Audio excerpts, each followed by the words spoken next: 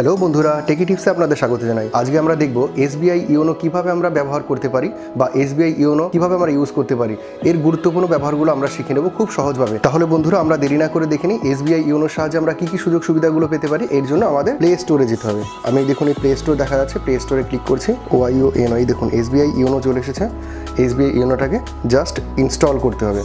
Install হওয়ার পর আমরা এখানে ওপেন বলে ক্লিক করব। ওপেন বাটনে ক্লিক করলাম।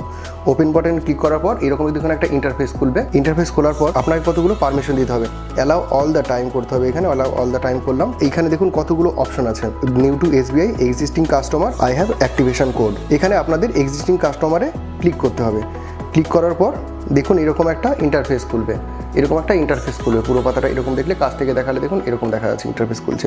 এখানে ইউজিং ইন্টারনেট ব্যাঙ্কিং আইডি, আপনি এখানে এটা খোলার জন্য তিন রকমভাবে খুলতে পারেন। একটা দেখুন ইউজিং ইন্টারনেট ব্যাঙ্কিং আইডি, যদি আপনাদের ইন্টারনেট ব্যাঙ্কিং থাকে তাহলে ইন্টারনেট ব্যাঙ্কিং আইডি দিয়ে আপনারা খুলতে পারেন।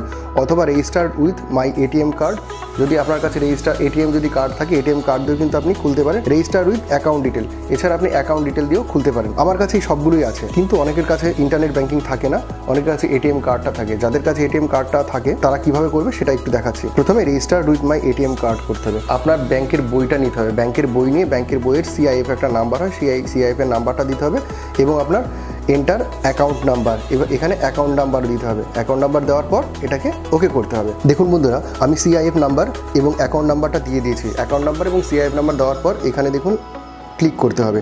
ক্লিক করার পর সাবমিট করতে হবে। সাবমিট বাটনে ক্লিক করতে হবে। দেখুন customer is already enable for internet banking. যেহেতু আমি আগেই বলেছিলাম আমার ইন্টারনেট ব্যাঙ্কিং ফ্যাসিলিটিটা নেওয়া আছে, সেই জন্য আমার ইন্টারনেট ব্যাঙ্কিং দিয়ে অলরেডি করা আছে। সুতরাং আমি এখানে ওকে টিপে দিলাম।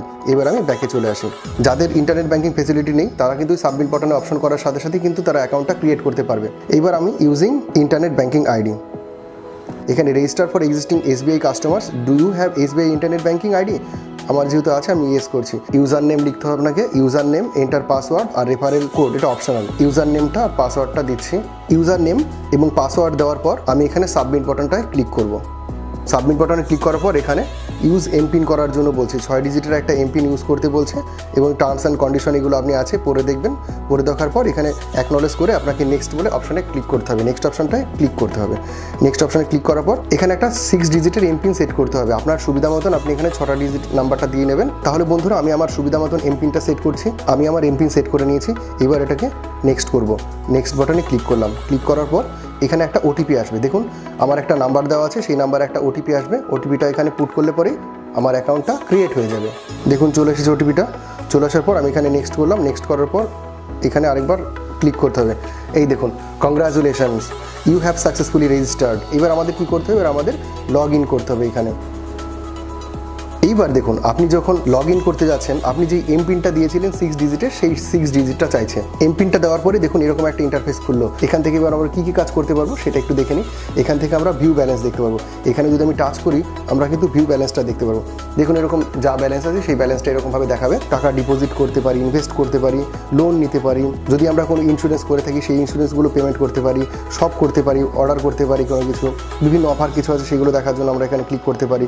দেখুন এরকম এখানে অনেক রকম অফারগুলো আছে, সেগুলো আপনার যেটা যেরকম সুবিধা সেরকম আপনি করতে পারেন। দেখুন ফ্ল্যাট এখানে 22.5% অফ করা আছে। এখানে 200 টাকা অফ করা আছে। এখানে দেখুন G5 কিনলে 20% অফ করা আছে। এরকম অনেক রকম দেখুন অফার আছে। সেই অফারগুলো কিন্তু আমরা এখান থেকে নিতে পারি। আমি ব্যাক করছি। এবার এখান থেকে অ্যাকাউন্টসে চেক করে দেখি। এই দেখুন এখানে ক্লিক করার সাথে সাথে কিন্তু আপনার অ্যাকাউন্টস নাম্বারটা দেখিয়ে দিচ্ছে এবং অ্যাকাউন্টসে কত টাকা আছে ডিপোজিট সেটাও দেখতে পাচ্ছেন। বন্ধুরা, মাই ডিপোজিট থেকে আপনি কিন্তু অনেক রকম ডিপোজিট করতে পারেন। যেমন ফিক্সড ডিপোজিট করতে পারেন। আপনি এখানে টাচ করে ফিক্সড ডিপোজিটটা করতে পারেন। ক্রিয়েট রেকারিং ডিপোজিট করতে পারেন। যদি ফিক্সড ডিপোজিট করতে চান এখানে ক্লিক করবেন। ক্লিক করে এখানে ফিক্সড ডিপোজিট অ্যামাউন্টটা লিখতে হবে। আপনি যদি ফিক্সড ডিপোজিট 2000 করতে চান, 3000 করতে চান, সেই অ্যামাউন্টটা এখানে লিখবেন। লিখে এখানে টিক করে তারপর কিন্তু ওকে করতে হবে। যদি এখানে আপনি রেকারিং ডিপোজিট করতে চান, এখানে যত টাকা আপনি রেকারিং ডিপোজিট করতে চান সেই অ্যামাউন্টটা লিখে নেক্সট করতে হবে। যদি আপনার কোনো ক্রেডিট কার্ডের মাধ্যমে কোনো কিছু কিনে থাকেন তাহলে কত টাকা আপনি লোন নিয়েছেন সেগুলো দেখতে পাবেন এবং কত টাকা আপনার কাছে পাবে সেটাও আপনি দেখতে পাবেন। মাই ইনভেস্টমেন্ট এখানে গিয়ে আপনি দেখতে পারেন আপনার কিছু ইনভেস্ট করা আছে কিনা। ক্রিয়েট ফোলিও করতে পারেন, বিভিন্ন কিছু দেখতে পারেন ইনভেস্ট করা আছে। আপনার ইন্স্যুরেন্স কিছু আছে কিনা সেটা দেখতে পারেন। আপনি মাই ইন্স্যুরেন্সে গিয়ে আপনি পলিসি লিঙ্ক করাতে পারেন, বাই এ পলিসি করতে পারেন। Gate a new SBI credit card, আপনি যদি চান যে নতুন একটা ক্রেডিট কার্ড করবেন তাহলে কিন্তু আপনি এখানে নিউ এসবিআই ক্রেডিট কার্ডে ক্লিক করলে পরে আপনার সুবিধা অনুযায়ী ডিফল্ট হবে কিন্তু ব্যাংকই বেছে দেবে যে আপনার কেমন ক্রেডিট কার্ড দরকার। ফাইন্ড ইউর পারফেক্ট ক্রেডিট কার্ডে ক্লিক করলেও কিন্তু এরা বলে দেবে যে আপনার কেমন ক্রেডিট কার্ড আপনি পছন্দ করবেন। সুতরাং এভাবে আপনি ক্রেডিট কার্ডও আপনি করতে পারেন। মাই রিওয়ার্ড, আপনার কোনো রিওয়ার্ডে কী কী আছে সেটাও আপনি দেখতে পারেন। তো অনলাইনে অনেক রকম জিনিসপত্র কেনাকাটা করার জন্য এই রিডিমগুলো চলে আসে, অ্যামাজন, ফ্লিপকার্ট বা অন্যান্য কিছুতে অনলাইনে পারচেস করার জন্য এই পয়েন্টগুলো দিয়ে থাকে। এখান থেকে আপনি রিডিমও করতে পারেন। রিডিম করার জন্য কী করতে হবে, রিডিম নাও করতে হবে। রিডিম নাও করার পর আই এগ্রি করতে হবে। বন্ধুরা দেখুন, যেই পয়েন্টসগুলো আমার আছে সেই পয়েন্টসগুলো দিয়ে কিন্তু আমরা গিফট ভাউচার করতে পারি, ফ্লাইটের টিকিট কাটতে পারি, মোবাইল রিচার্জ করতে পারি, ডিটিএস করতে পারি, বিভিন্ন কিছু করতে পারি। এবার আমরা ব্যাকে যাচ্ছি। এইবার দেখুন ইউনো পে। ইউনো পেটা কি? ইউনো পে আমি এখানে ক্লিক করলাম। ইউনো পে দিয়ে কিন্তু আমি কারোর কাছে টাকা পাঠাতে পারি বা কারোর ব্যাংকের অ্যাকাউন্টে টাকা পাঠাতে পারি। কেউ আমার ব্যাংকের অ্যাকাউন্টে টাকা পাঠাতে পারে, নিজের ব্যাংকের অ্যাকাউন্টে বা অন্য কোনো ব্যাংকের অ্যাকাউন্টে কিন্তু পাঠানো যেতে পারে। এখানে দেখুন কুইক ট্রান্সফার, এখানে কুইক ট্রান্সফার করে কিন্তু 10,000 টাকা অবধি কিন্তু আমরা পাঠাতে পারি। এর জন্য কী করতে হবে, ইন্টারনেট ব্যাঙ্কিংয়ের প্রোফাইল পাসওয়ার্ড একটা দরকার। আপনার ইন্টারনেট ব্যাঙ্কিং যখন করেছেন তখন একটা প্রোফাইল পাসওয়ার্ড দিয়েছেন, সেই প্রোফাইল পাসওয়ার্ডটা ক্লিক করে সাবমিট করবেন। সাবমিট করলে আপনি 10,000 টাকা পর্যন্ত পাঠাতে পারেন। আর কি করবেন, ইউনো ক্যাশ। ইউনো ক্যাশও আপনি কিন্তু এটিএম থেকে তুলতে পারেন। এখানে ক্লিক করবেন। এখানে ক্লিক করার জন্য আপনি এটিএম থেকে তুলতে পারেন।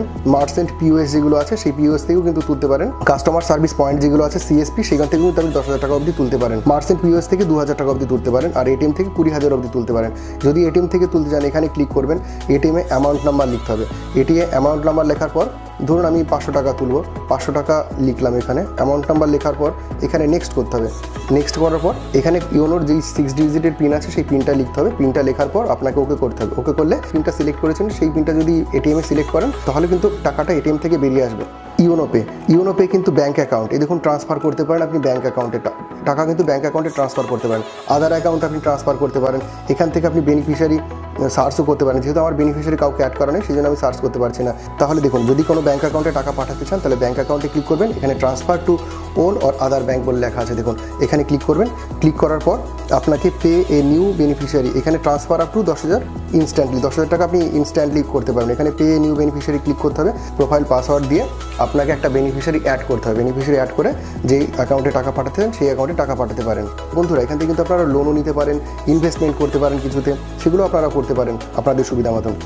তাহলে বন্ধুরা দেখলেন এই এসবিআই ইউনো ব্যবহার করে আমরা কত সুযোগ সুবিধাগুলো পেতে পারি। বন্ধুরা যদি আমার ভিডিওটা ভালো লাগে তাহলে লাইক করুন, শেয়ার করুন এবং সাবস্ক্রাইব করুন। তাহলে আজকে এখানেই শেষ করছি।